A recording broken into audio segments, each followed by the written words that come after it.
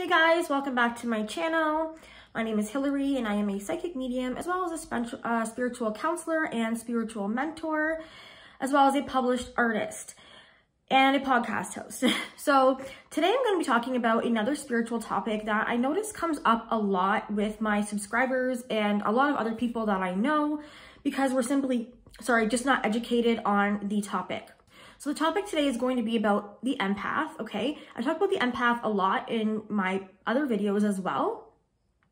But today I want to discuss more about the empath, energetic boundaries, as well as mental illness and how they all sort of can go together into one big problem, okay? And the reason why I want to discuss this is because, like I said, a lot of people don't know how to set boundaries. A lot of people don't even know what the empath is or anything about the empath. And a lot of people who are empaths are just walking around feeling all of this anxiety and depression in their energetic body because they think that they just have anxiety or they have depression, or it could just be that they are an empath. Okay, so I have my script like usual, so I'm gonna go through my script. And if you're new here, hi, hello.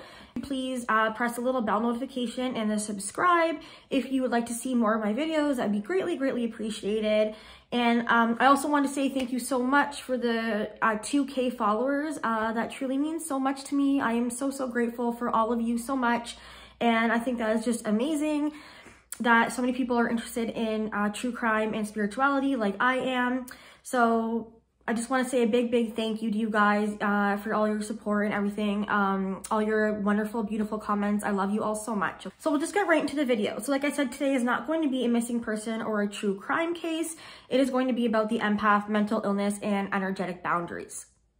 So first, let's get into what is an empath in case you don't already know.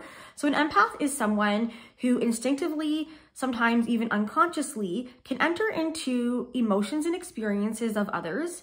It isn't quite the same as being compassionate or kind. You don't so much understand what someone might be feeling so much as actually experiencing it along with them, okay? So it isn't something you try to do deliberately. You can just tell from subtle inflections in the body language and tone of others what someone is actually feeling. Sometimes you're amazed that other people can't also sense these things. I know I'm always amazed sometimes when people can't sense what's going on with somebody because my whole life I've been doing that. So sometimes you're amazed and it's so easy for you to step into other people's shoes and empathize with their emotions where other people that aren't an empath don't necessarily do this, okay? So for all of my life, I carried on emotions that weren't mine. Once I became a young teen, I developed depression, anxiety, and OCD. I knew nothing about what an empath is. In fact, I didn't even know what it was until I went through my spiritual awakening in my 30s. This is when I realized that nothing was actually wrong with me and that I was in fact absorbing and carrying around everyone else's emotions and energy for all of those years, okay? So I feel like there were so many years of my life that were ripped away from me. Struggling with social anxiety, depression, general anxiety. Okay, I had a lot of things that just came out of nowhere because I was holding on to all of other people's emotions in my energetic field, which I didn't know. Especially as a teen because I was not educated about spirituality or the empath. Okay, and this is why I feel like these subjects are so important to discuss because a lot of us aren't educated as children. Our parents aren't teaching us these things. They don't even know what an empath is themselves.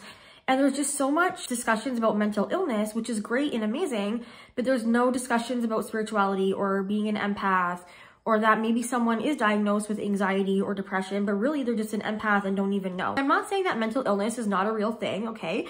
I'm not a doctor, okay? So please don't go off any of your medications. I'm not saying that at all. And I'm not saying you don't have a mental illness and in fact you're an empath, okay? I'm saying you could be, and you could be diagnosed with something different because I'm not a doctor. So mental illness is a very serious thing. It can also be hereditary and it's a very real illness, okay? So please don't go off any of your medications because of this video. Don't do that. What I'm saying is you could be someone that is suffering from mental illness as well as being an empath. So you could have both of these things. It sucks, it's unfortunate, but it's true. Right? Because of what I went through, I wanted to make this video to educate others about boundaries when you are an empath and noticing these things in yourself when you are carrying on others' emotions. Unfortunately, boundaries do get a bad name or a bad rep. They can seem harsh and uncaring when in fact it's actually the opposite. Healthy boundaries are what keep us safe enough that we can be our most loving, tender selves. And without them, we'll just get chewed up, feeling like we've been through a cheese grater, honestly, or gritting our teeth and trying to be patient and kind and loving. Heaven help us. Inevitably, we push ourselves too far and we explode, shocking everybody, okay? So if you are someone that, you know, you're always feeling anxiety, you're always feeling all of these emotions or depression, or you're feeling all these things and you're like, what the hell is wrong with me? And then all of a sudden you explode out of nowhere because you're keeping it all into yourself because you don't want to explode on others, right? And a lot of parents do this as well with our children. But really, it's that you're not maybe setting boundaries with people you love in your life, to protect yourself as a sensitive person, as an empath, okay? Because you are actually, in fact, like I've said a million times, absorbing their emotions into your energetic field, okay? So everyone has some capacity of empathy, but if you're highly empathic, you might not know how to turn it off even when you want to, right? It can be disconcerting to think that someone else's emotions wreaking havoc on your own. But if other people's feelings keep knocking you down or off kilter, you're not crazy, you're not too sensitive, you could just be an empath. So as empaths, we have the capacity to pick up a lot of what is happening around us. And we have the capacity to help, to heal, to serve, and to set beautiful things into motion, but only if we don't get washed away by other people's emotions. Because being an empath can be a blessing and it can also be a curse, depending, like I said, if you're setting boundaries and if you're using it in the right way. Because if you are an empath, you are also a healer. That is part of your purpose here during this, you know, during this spiritual awakening that the whole entire universe is pretty much going through. And a lot of people are waking up to the fact that they are empaths now. So there are ways I personally set boundaries, which has helped me greatly in my life, that I wanted to share with you. So one thing that I do is I ask my guides, I ask my ancestors, and it's very, very important also to ask Archangel Michael, because he is the archangel of healing and cutting off toxic people and toxic situations. Okay, I ask them to protect me, and I ask them to protect my family and my children as well, but I also ask them to help me vibrate this big white light around me, because that's a healing energy. So this one's really simple, obviously. I literally just do it when I'm meditating every day and whenever I feel the need for more protection from absorbing other people's emotions. So you don't need to say it out loud. You can say it in your head, and your team of spirit guides and your ancestors, etc., will hear you, okay? I promise they will hear you and they will help you keep this toxic energy away from you. Second thing, it's very, very important. It sounds simple, but it's not, right? And as empaths, we know this. It's saying no. Since we feel what others need and how much pain they are in, it's very difficult for us to say no. So a great way to tell when you feel no is to watch for resentfulness in yourself, because resentment is the red flag that lets you know you are in a situation with an energy imbalance, where you are giving more to a situation than you are getting back. Also, guilt plays a huge role in saying no. And this could be because in abusive relationships you may have had where someone made you feel bad about saying no, or could have been a situation from anybody where someone made you feel bad about saying no. And if this is the case, then it means you have healing to do, okay? So you have to do some more meditating and really look to see why you're feeling that way, why it's hard for you to say no, other than the fact that you're an empath, if there is something, okay? So you could do inner child work, you could do shadow work. I'll do videos about these. You guys don't know what they are as well. I think I have other videos on my channel where I do discuss them more, but these things are gonna be very helpful to pinpoint where, you know, why you are feeling this way, why it's hard for you to say no. So once you practice saying no to people, it does become easier and also very empowering. So even just practicing saying no in the mirror to yourself, okay? That honestly, it makes a load of a difference. So I like to vision an energetic wall covering my heart when I go out around people. This is the third thing that I do. For me, this blocks out any negative energy they may be putting out unknowingly or knowingly. And I say this affirmation: nobody can make me feel anything I don't want to feel unless I give them permission. So affirmations are a great way, an amazing way to protect yourself as an empath, to protect your whole energetic, you know, your energetic field and your aura, which I discuss in other videos. No one can make you feel anything unless you give them permission, right? So by not setting boundaries with people, that is sort of you giving them permission to make you feel whatever way they want you to feel, even if they're doing it not knowingly. So this one's really hard, and it's one that took me a long time to do, but once I did, my life became a lot easier. Cutting out toxic people. I absolutely hate the saying, well, they are your family, so you need to forgive them. Okay, that saying is absolutely false.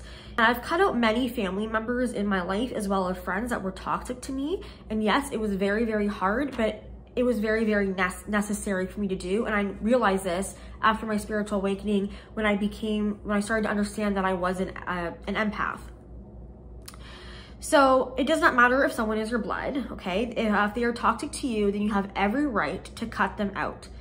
And I wrote down here in my script, did they care that you were family when they were hurting you? Ask yourself that. Did they care that you were their family when they were hurting you? No, they clearly didn't. And if they're doing it unknowingly, this is when you don't have to cut someone out. This is where you could set boundaries and say, you know, hey, I hate when you do this, or when you talk about this, because you can just say, you know, because I'm an empath. And if that makes you feel crazy, then you can say, because I'm sensitive. So self-care is the next one that is absolutely huge, that a lot of empaths, you know, neglect in our lives. And, you know, I wrote down here, if you gave yourself all the love, support, and attention that you give to others, what would you do differently?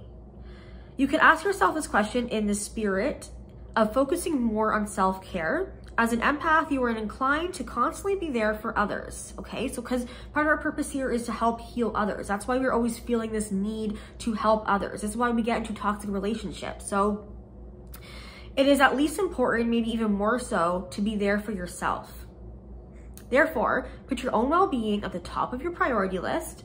So number 6 I have here is communication. So tell people and speak up about what you accept and what you don't accept from people. If they cross those boundaries, let them know that there is consequences, whether it be taking a break from the relationship or altogether. It's going to take practice and hard work, but it is totally worth it. That's it for today's video. I really just want to come on here and discuss that with you guys because I have a lot of comments from people and subscribers, as well as some of my clients that say, you know, I struggle with this and I'm always helping others, or people are always coming to me with their problems and I always feel anxiety. Or there's people I even know that have been diagnosed with anxiety, and I sort of know from my spirit guides and just getting to know them as a person that they maybe don't have mental illness, they don't have anxiety. That's really just because they're an empath and, you know, they're not taking the appropriate steps to protect themselves as an empath.